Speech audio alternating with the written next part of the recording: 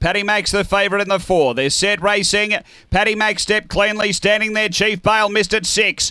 Finding the lead early is Paddy Max. Croydon Boys rushing up and putting the head on. Boy, Croydon Boys found the lead and darted away. Out by 3 to Paddy Max. Behind those came Chopsticks and then Tyler Grace. They were followed by Dino Smidge, Zero Knockin'. Then Pull No Punches and Chief Bale down the back. Croydon Boys has opened up. Out by 6 over in second spot. Paddy Max. Behind those Tyler Grace up to the turn. Croydon Boys straightens clear.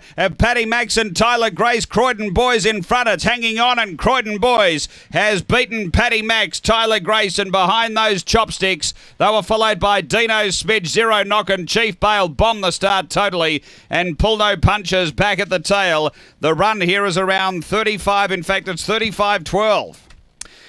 Gee, good performance. Croydon Boys, the early part of the race, he was able to set it up, get around them. He was up to the 600.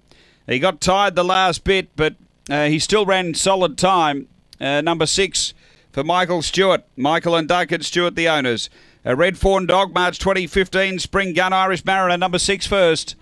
Second, going to 4, Paddy Max for Gino Grigorovich.